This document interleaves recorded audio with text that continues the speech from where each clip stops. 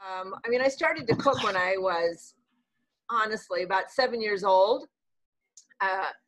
Very fortunate to have grown up with my two Italian nonne, so my two Italian grandmothers, both of whom are from Toscana. So we're from Toscana. Okay. I have a big family, and I was obligated really to help with the cooking because I have 10 brothers and sisters, and I'm one of the oldest.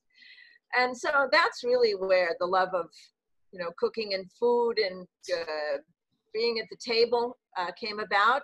I always felt incredibly sentimental about being Italian, and used to come to Italy as often as I possibly could. And at a certain point, and I was in the restaurant business very early on. Owned a restaurant with my brother in the Bay Area, worked for a number of chefs there, including Chef Denise. But I really was just doing that to put myself through school, to tell you the truth. Okay. But I ended up owning a restaurant, and that was a great experience and loved it, and then swore I'd never own another one. And one thing led to the other. I went into high tech. I was in high tech in Silicon Valley for about 25 years.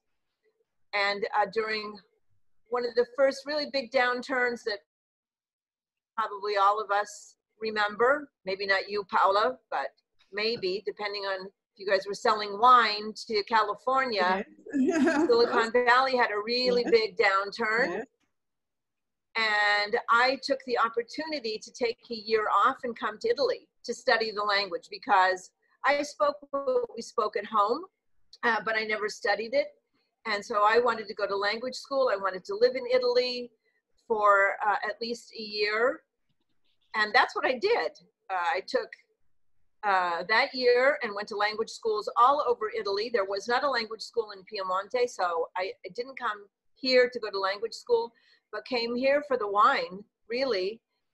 And one thing just led to the other, fell in love with the area and the people, and ended up staying. It wasn't, you know, it wasn't an easy transition, and it took a lot of thought. Mm-hmm. And, you know, a little bit of craziness. But that was almost 20 years ago. So I would say it was 19 years ago that I did that.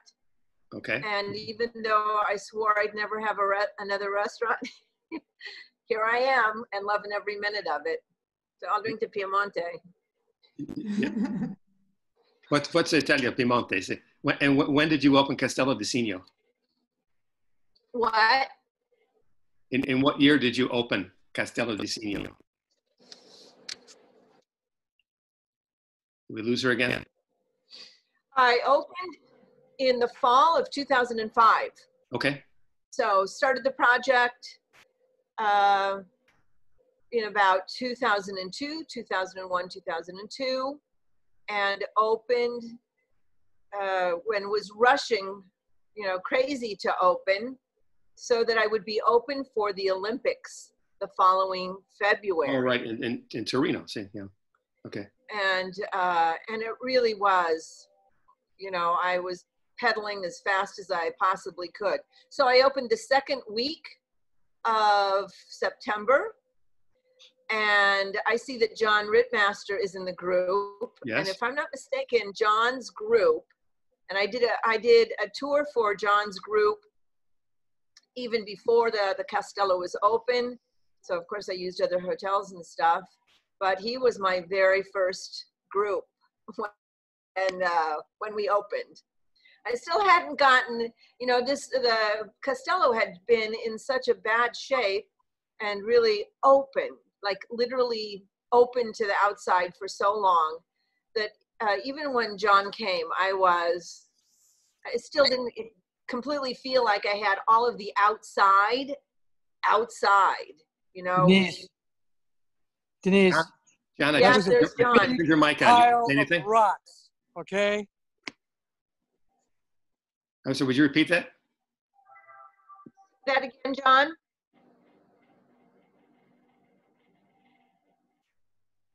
John, we didn't get that. You said something.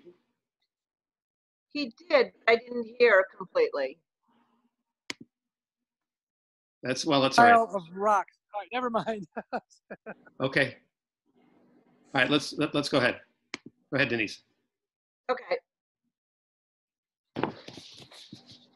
So, to open in September of 2005 and have never looked back.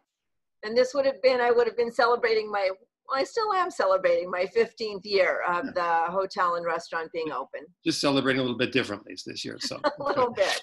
All right. Well, let me go back to Paola, and we'll talk about some of the wines here. Yes. Paola, everybody wants to know, of course, about Canubi. Well, Bernate as well, but I'm going to put up a beautiful picture you sent me of your part of Canubi, and if you could talk about that. And yes, gorgeous photo. This is the wine cellar we have in Canubi Boschis, and of course the vineyard you see under the house, and on the right side of the house is our part of Canubi Boschis. So we said Canubi Boschis because Boschis was the family name of the old owner of this farmhouse. And so this is the first part of the hill. You know, close to Canubi Boschis, there is Canubi, the heart of the area that has no other names. And then we go to the town of Barolo with Canubi San Lorenzo, Canubi Moscatel, Canubi Valletta, and so on. I said before, usually we blend the grapes coming from Boschis and from the heart of the Canubi. But we stopped in 2015 because we had to replant a part of the vineyard. This is why, for example, in 2016, we have a little smaller production than usually, because we have to wait that the heart of Canubi has a little older vines, and then we will, of course, start blending them again. Okay, if I could say, the soil. I said, if I can just say something here, you mentioned 2016, and I tasted the wine. I made a note and I sent you an email, but we'll probably taste another 50 or 60 Barolo at least from 2016. I've tasted about 70 so far. I don't normally say this, but that wine, the 2016 Canubi, it's the best wine that I've tasted so far. It's just, I put down it was a monumental Canubi. And so, yes, you know, my uncle is 96 years old this year. How old?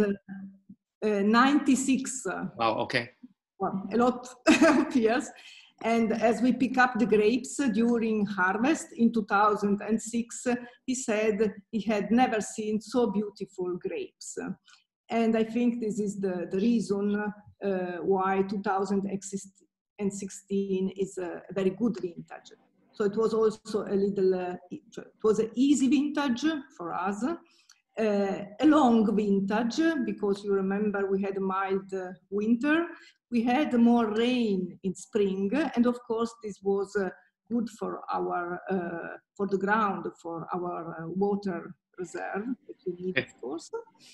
And we had the possibility to pick up the grapes in the second part of October. That is of course, that is the optimum for the Nebbiolo grape.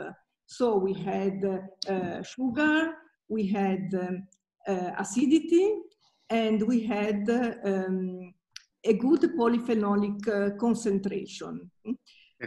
Also, malic acid was low. So every element was perfect for having a wine able to be aged for a long time.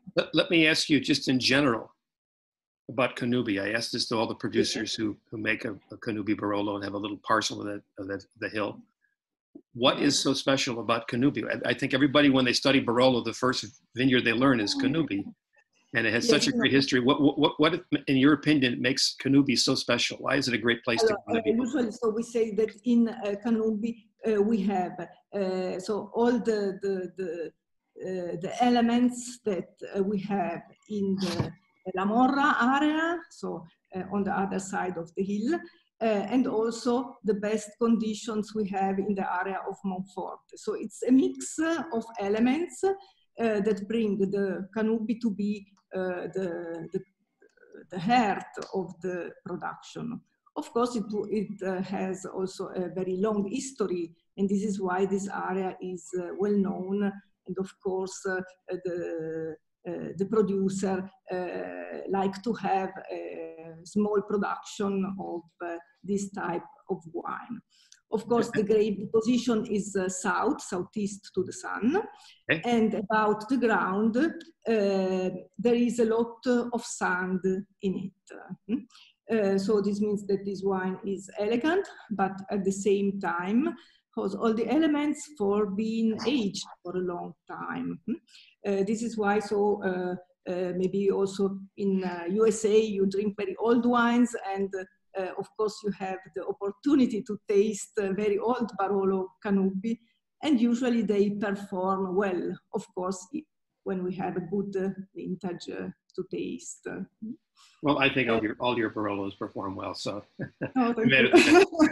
Now, I've heard a legend that because when you read the books, they always say, well, this is the place where the two major soil types, the younger Franconian and the older the Helvetian or the Cerevalian, come together. And I've heard that the name Canubi is kind of a derivation of the word like a connubial joining of two people, like a wedding. Is that true? Have you heard that? No, so Canubi means, so there are different, so we don't know exactly why the name is Canubi. So, you know, our old label was Barolo Cannubio. Yes. Yes, because this was the old name we found on our bookkeeping registers. So Cannubio, my uncle says that in the past there were in some areas of Canubi more canne. I don't know exactly the name in English. More beef? Cattle? Canne. Maybe Denise can help us. Cattle? You said carne, C-A-R-N-E?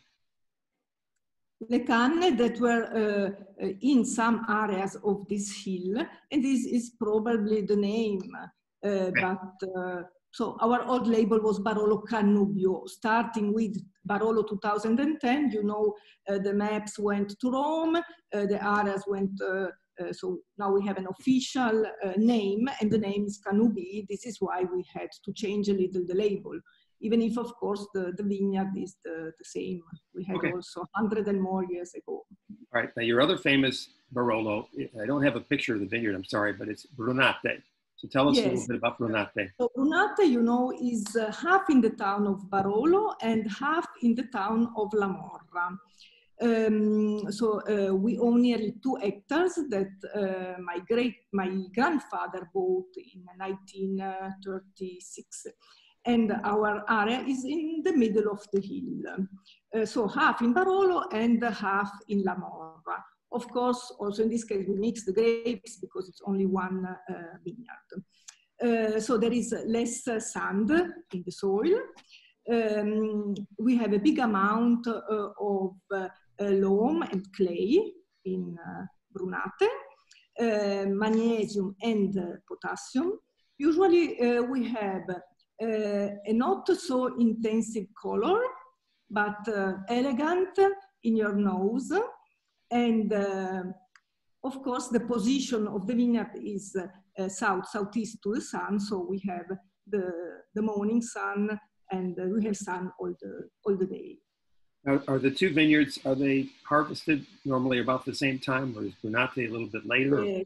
Of course, so we usually we start with Brunate because Brunate is a little more far from our wine cellar. Okay. So of course we crush the grapes all in our wine cellar in Barolo.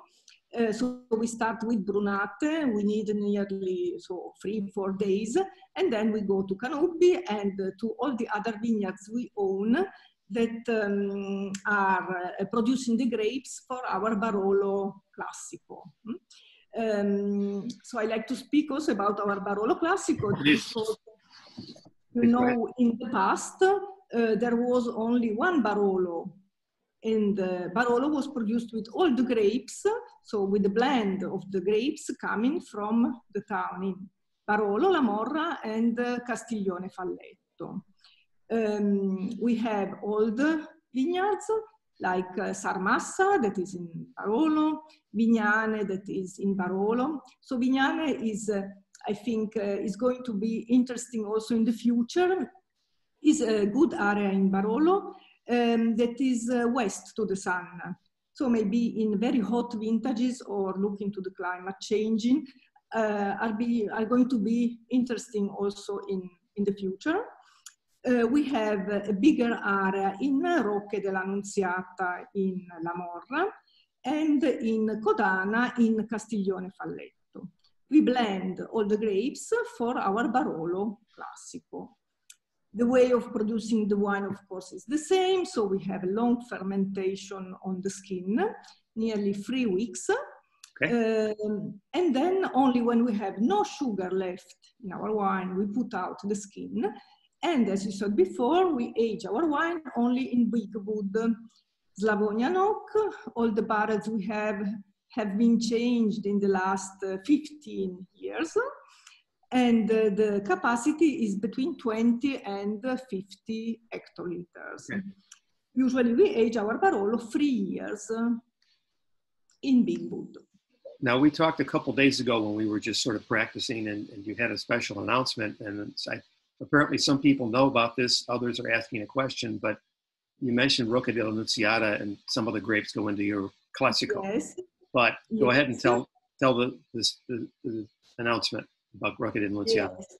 So of course it's nearly 1 hectare, so it's not a so small parcel. And starting with the Barolo 2018, we will have a single vineyard, Barolo Rocche dell'Annunziata. So a part of the grape, of course, will remain in our Barolo Classico, and half of the grapes are in a single, are used for a single vineyard. So we will have a new label with Barolo 2018. That's great. We hope, of course, the wine will be good. At the moment, we are happy with our tastings. We have very sweet tannins. The wine looks quite elegant. And so we hope you will enjoy the wine in the future when we are going to bottle it. I'm sure. And I've heard many good things from other producers about 2018. Yeah. Yes. So 2018 was a really classic vintage. We had a little more to work in the vineyards because we had rain in spring, a lot of rain. But we had a good second part of the season. So we harvested the grapes the first week of October. Of course, this was a little more difficult vintage compared, for example, with the 2016. We had to do a lot of green harvesting because we had more grapes.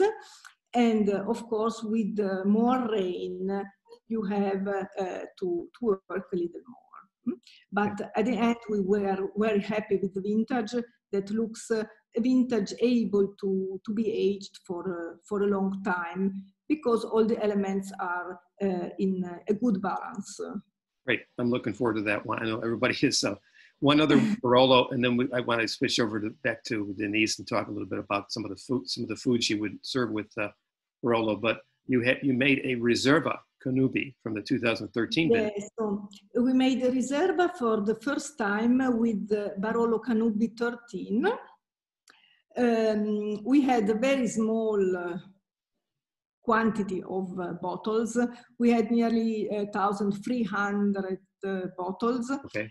And so, of course, they were sold out so immediately because we speak about that with our old importers, and so it was easy to sell them.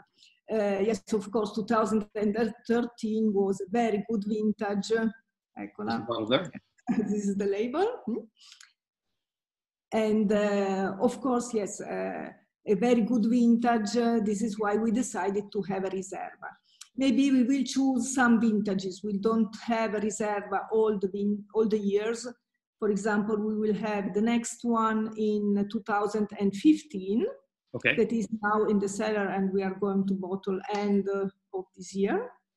Of course, some bottles with 2016, even if the quantity is usually very small, because so we enjoy to have nearly 1,000, 2,000 bottles, not more. And one other question that someone asked is that will you do that only the Reserva for the Burgonate? I'm assuming for the Canubi, or will you also do some? Only for the Canubi. So only for Canubi. Now we are producing only the Riserva for Barolo Canubi. Okay.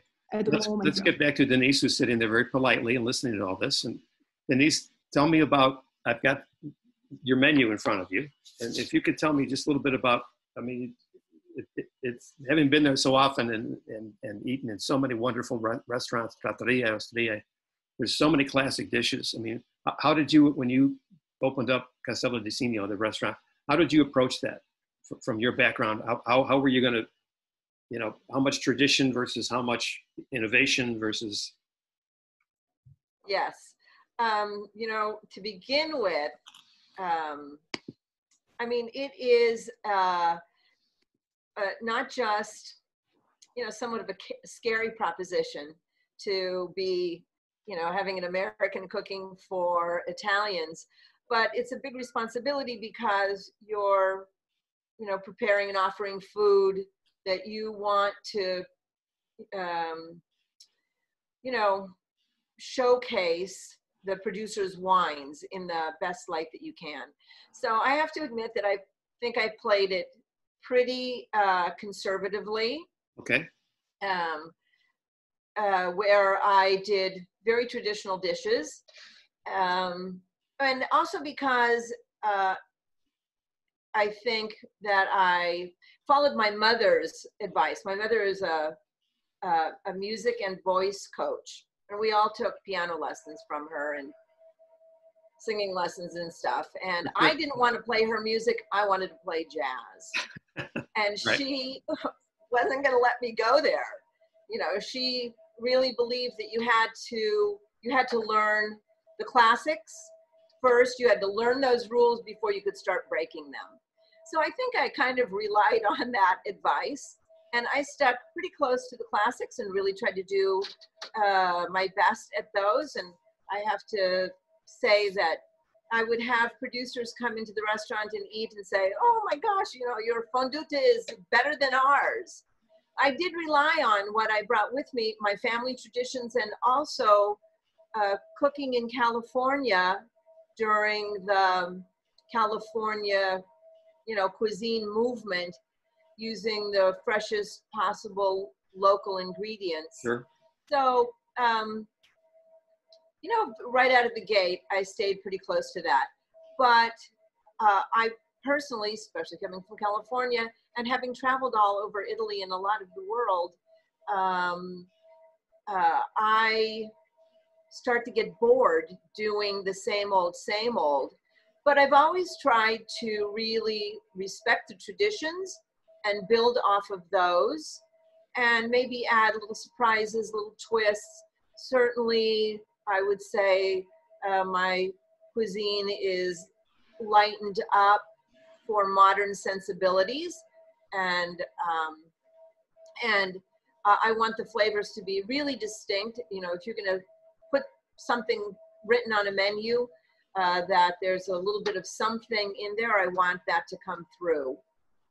So very distinctive, clean flavors, light, but really a huge respect for tradition.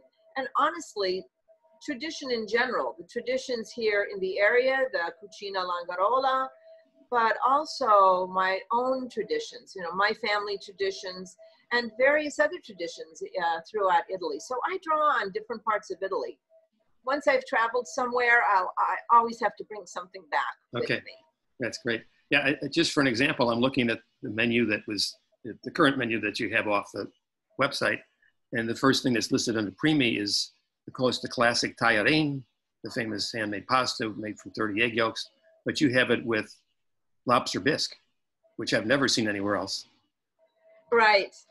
I don't know why I thought that that was, you know, really going to work, but it does.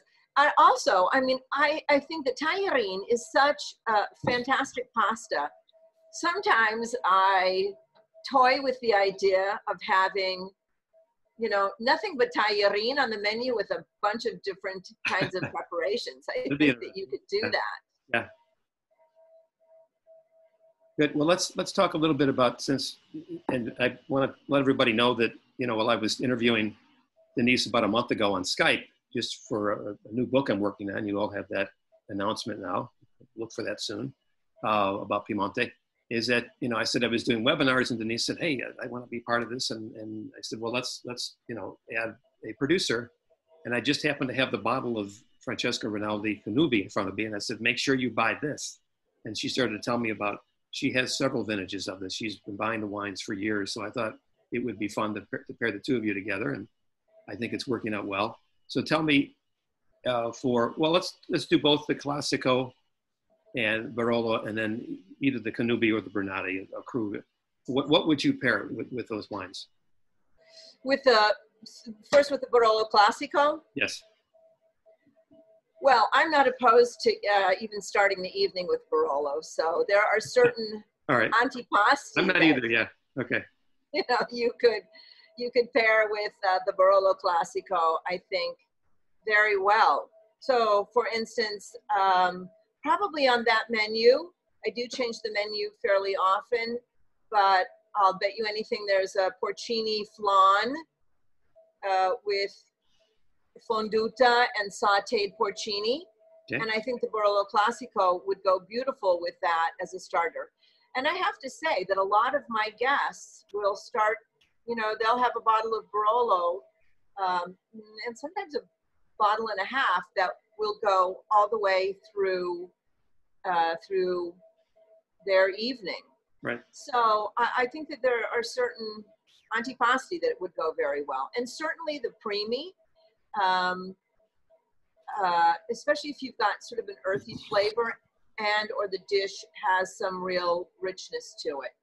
So I see pappardelle here with sauteed chanterelle mushrooms. That sounds like an ideal match. Yeah, so that I love that dish. It is a long, slow cooked capretto. So it's not really a ragu in a traditional sense. I'll bake the capretto long and slow and then pick all of the meat off of it. And so the meat is really nice and tender. And actually the sauce goes together kind of at the last minute with a little bit of olive oil, some butter, thyme, bit of lemon zest, sun-dried tomatoes, and just a little bit of hot peppers. And the Barolo Classico would go fantastically with that. Great. And in fact, the Barolo Classico and also Brunate, there's something that I want to say about the Francesco Rinaldi wines. I've been buying them for all of these 15 years, been a huge fan. And because I work in the dining room as well as in the kitchen during dinner service, I will take the orders in the dining room before I run back to the kitchen and jump on the line.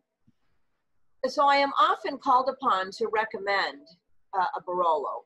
And if somebody isn't really familiar with Nebbiolo, my sort of go-to that I know will work every time and they'll love it, my go-to recommendation for a very long time has been Francesco Rinaldi Brunate. It just never ceases to please.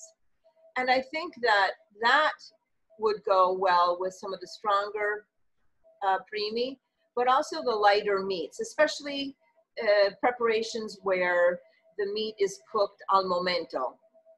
So something like a fillet of pork or a pork loin or a duck. So some of the lighter meats, and even I will say this, even steaks because a steak really isn't all that, you know, it's not like powerful. The steak is quite delicate. So, you know, if you're cooking a filetto or a New York or something like that, I find that the more elegant, sort of softer, a little juicier wines like a Brunate go beautifully, and I think is a better pairing with those kinds of meats. And then the Canubi for things that are a little bit stronger, because Canubi, while it has beautiful fruit, is a little earthier. Okay. Paola also makes other wines besides Barolo. Of course, that's what I'm interested in. But she mentioned the Grignolino and, of course, the Fresa in the future. And my favorite, Dolcetto, and which I've been on a campaign until they carry me away to get people to drink Dolcetto. And I've had so many lovely versions. And, of course, 18 and 19 are out now. Great vintages for Dolcetto. What do you like with Dolcetto? In terms of your what would go with Dolcetto? Yes. Well, I mean, you know, just nothing works better than a Vitello Tonato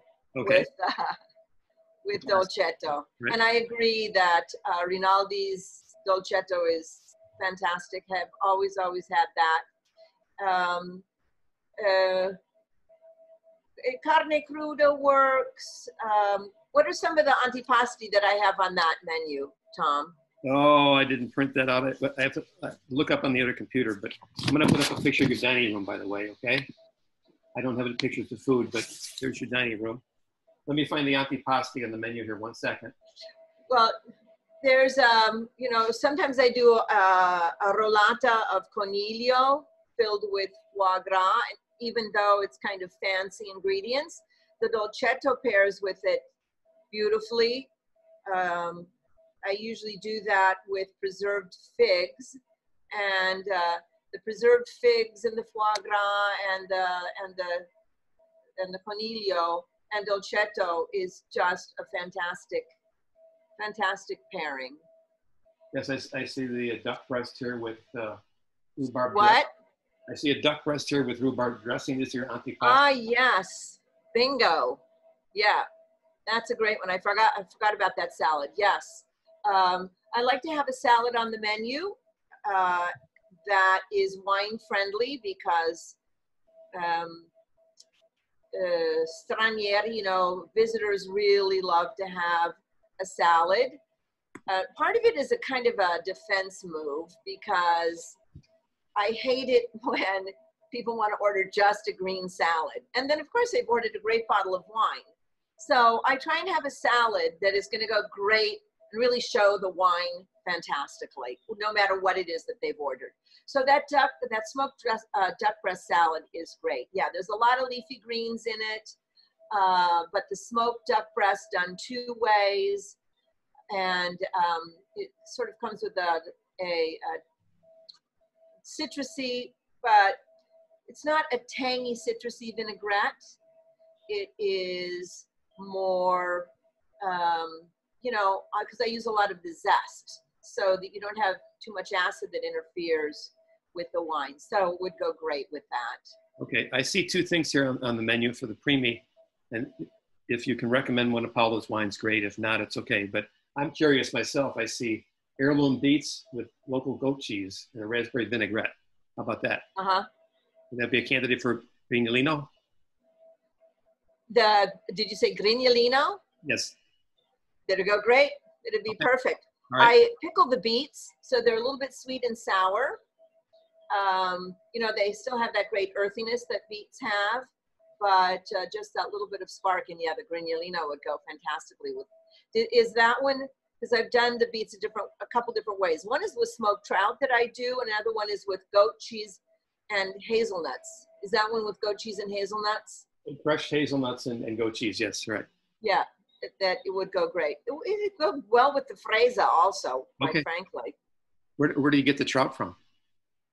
Where do I get the what? The trout? Yes, trota.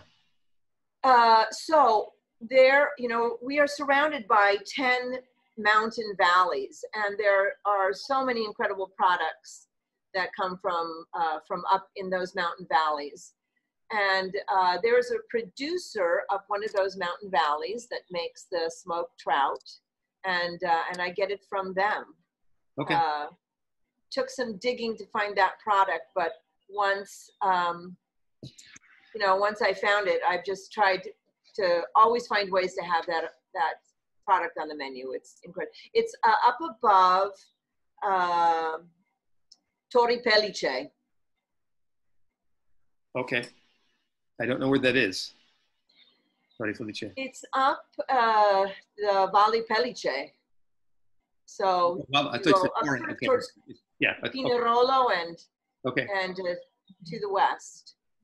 One last item here. Again, I'm curious. So you have a spicy octopus, fingerling potatoes, bacon and chili jam, tangerine citronette. That's quite an inspiration. That just to read that and put that together. Well, what sort of how did that come about? What sort of wine would you pair with that?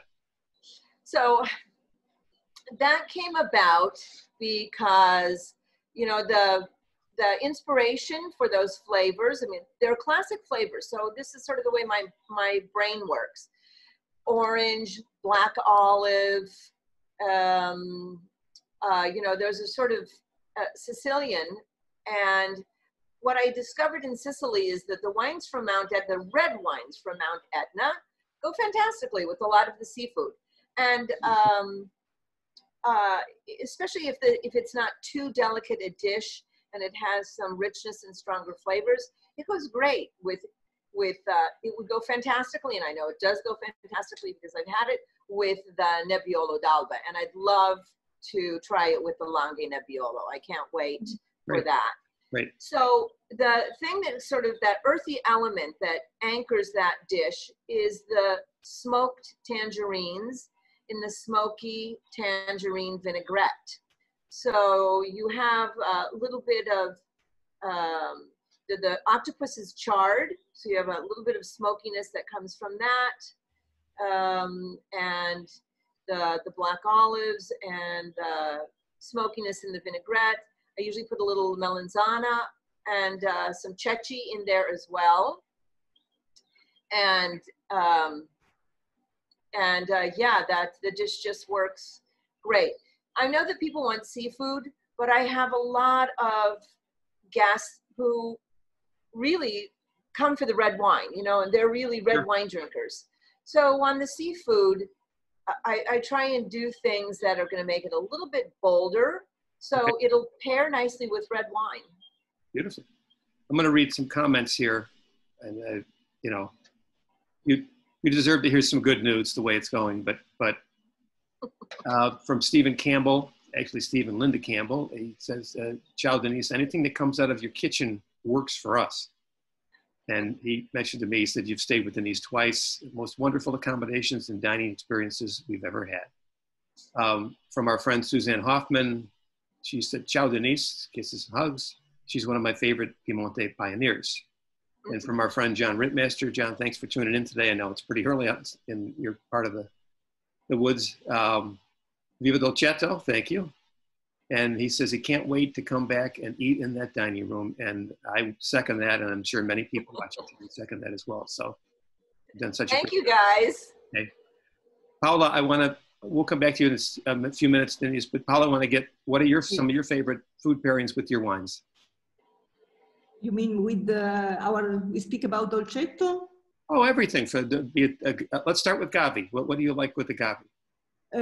So Gavi, of course, the tradition of Gavi is more close to the Alessandria area and of originally sold more in the past, especially in Liguria. So to the seaside that is more close to us. Of course, Gavi is good to fish, I think. And really to all the antipasti that Denise was speaking about. Now we are at 7 o'clock, so we have a dinner time. Okay, all right.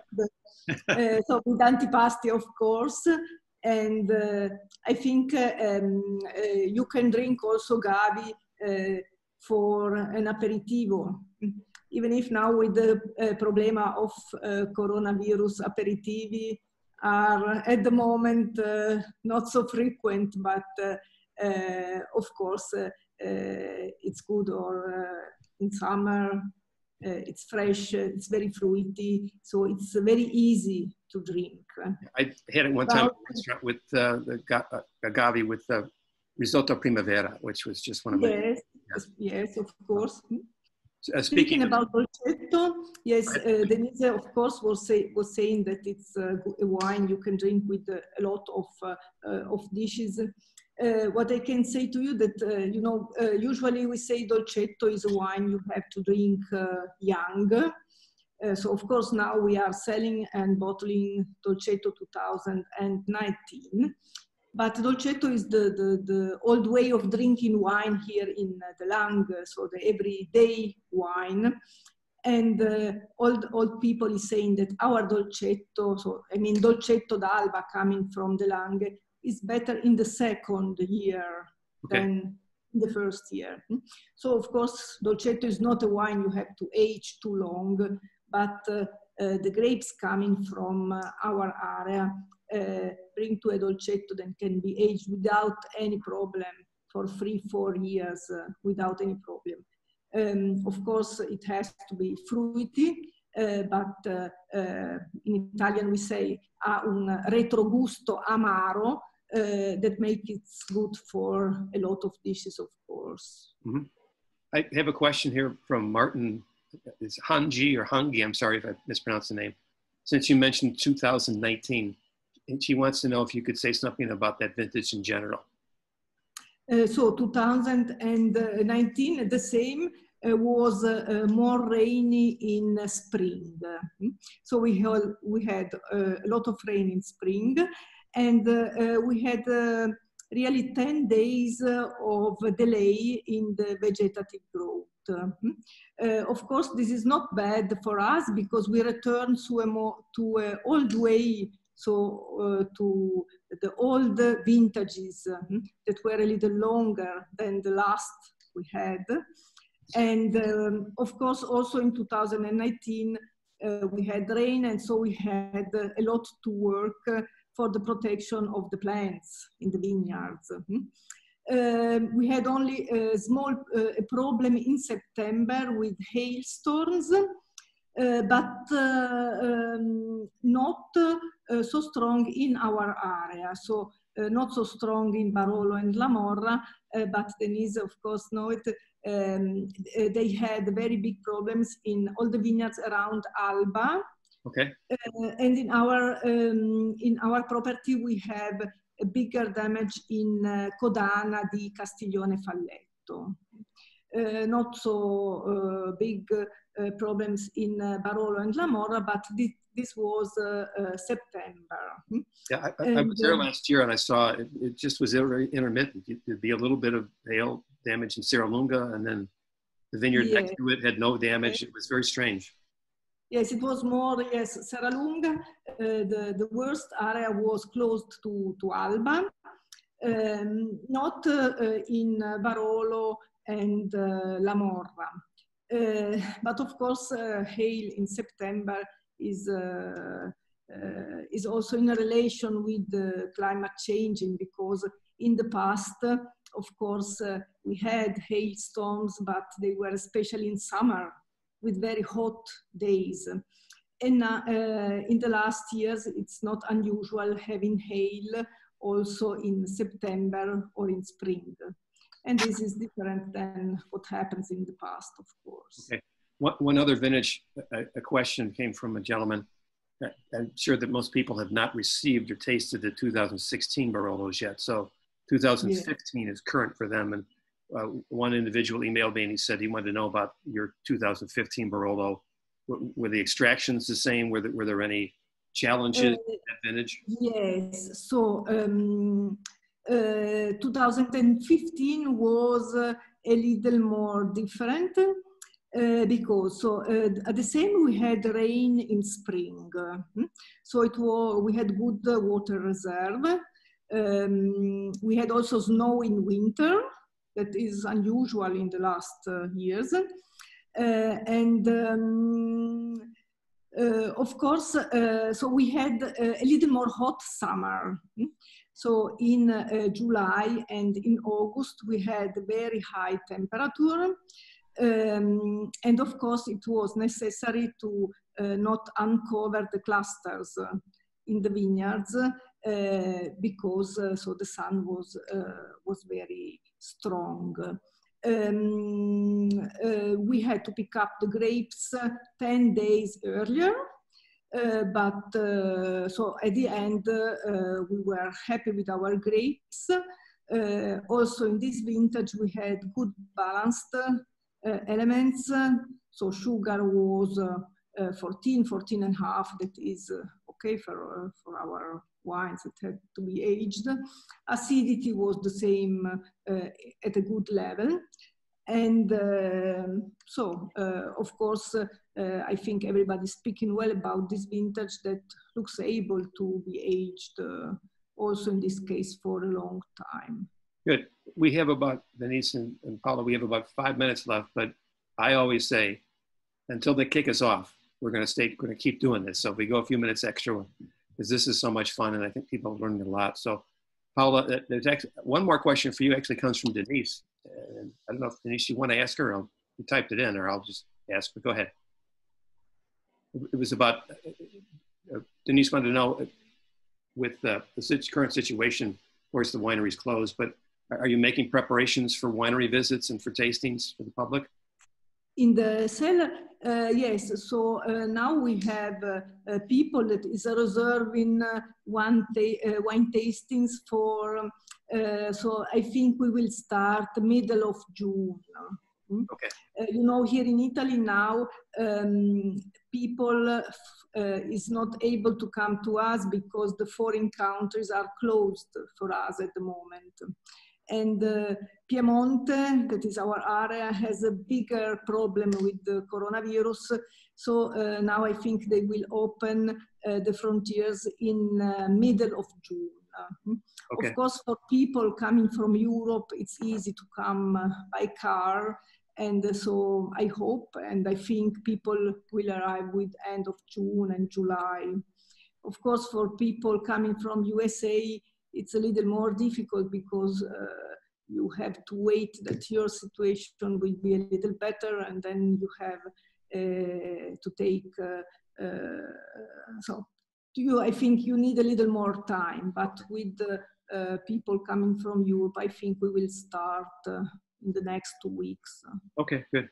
Denise, are the borders closed to Americans to come to Italy or from other countries, or how does that work? Well, at the moment, borders are closed. First of all, borders are closed between regions here in Italy. Really? Those will open the first part of June. I think it's June 3rd, isn't it, Paola? Yes, it's middle June, yes. Right. So then first the region, the border between regions will begin to open. And then borders will begin to open between European countries. Okay. I don't know that we have an exact date for that. And it is kind of confusing, quite frankly, because different countries are doing different things. So it's a little bit hard to know the situation. I have a friend and a guest who's been coming from Paris for years and wants very badly to come, and asked me to let him know as soon as the borders between Italy and France open. Mm-hmm. So we're kind of waiting for that. And I don't think that there is a specific date even for that yet. That said, hotels are open, restaurants are now beginning to open. But the thing with the borders is a little bit, it's a little bit confusing. Obviously this is not very easy for you to make plans, but when do you think you'll reopen the restaurant? I'll reopen the restaurant the middle of June is what the plan is right now. I'll take advantage of that beautiful courtyard garden that we have this year to space the tables. I will actually put tables on the lawn. So there'll be tables around, there's a lawn that goes all the way around that wonderful fountain there. Beautiful And fountain. so Yes. we'll put tables. There'll be about 5 tables on the lawn, Okay. and then probably about 7 tables under the terraces, under the grapevine, and under the closed patio. And I'll probably even put a couple of tables out at the pool, to tell you the truth, because since I don't have hotel guests, there's nobody using those chase lounges. Right. So Well, there's a couple of spots out at the pool for a table. Exactly. right. Yeah. Fingers crossed for everybody. So, technically we're out of time. We could probably go another couple minutes, like I said, until they kick us off. But anything else you want to say, Paola? You want to add anything, or? No, of course, we hope, so we are Azienda Agricola, so of course we had the possibility to work all the time. And for us, so it was easier. But of course, for restaurants and hotels that are in close relation with our job, it's more difficult. I understand it. I think probably this year we will enjoy our clima. We hope this summer we can eat outside because of course this is a good opportunity also for the restaurants and the hotels to start with. Yeah. Speriamo, sì, sì. And lastly, have your export markets, have they continued to buy wine from you? Has that slowed down? I mean, obviously, yes, I have to say that we are working good. Maybe it's also Barolo 16 that helps us to sell the wine. It was a very good. I'll keep writing nice things about the wine, so that'll help, right? So. But yes, we had at the moment no problems in selling the wines. Also for foreign countries, also UK market and so on, they have big problems, but they are still buying our wines. We are selling to US, and so at the moment we are happy, even if of course we can't say completely happy because we have to look outside. But for the wine, it's not a so big problem at the moment.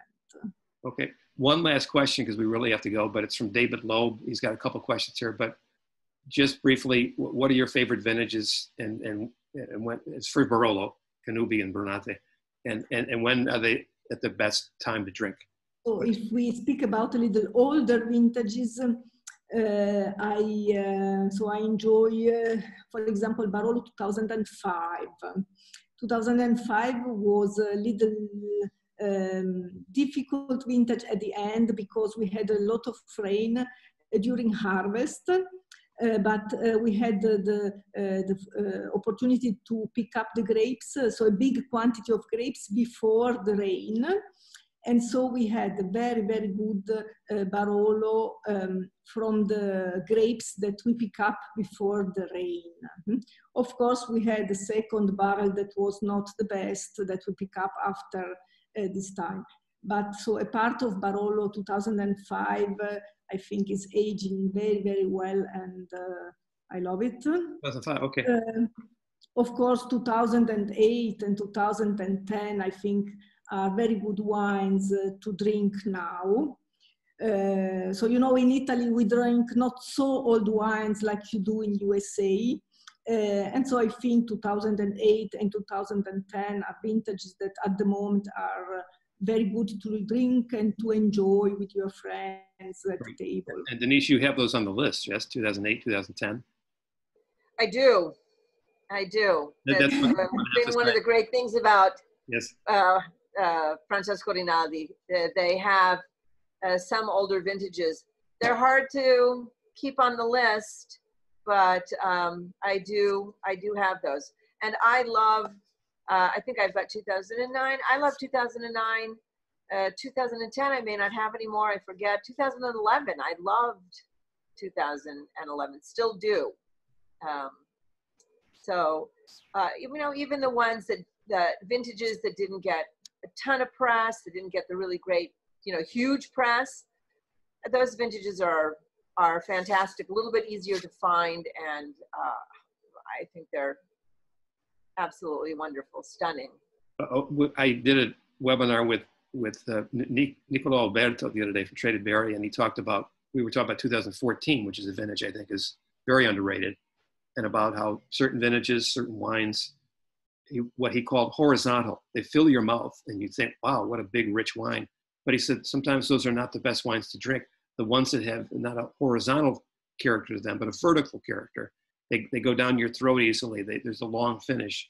Those are the most satisfying wines to him. And you know, not the ones necessarily get the biggest points.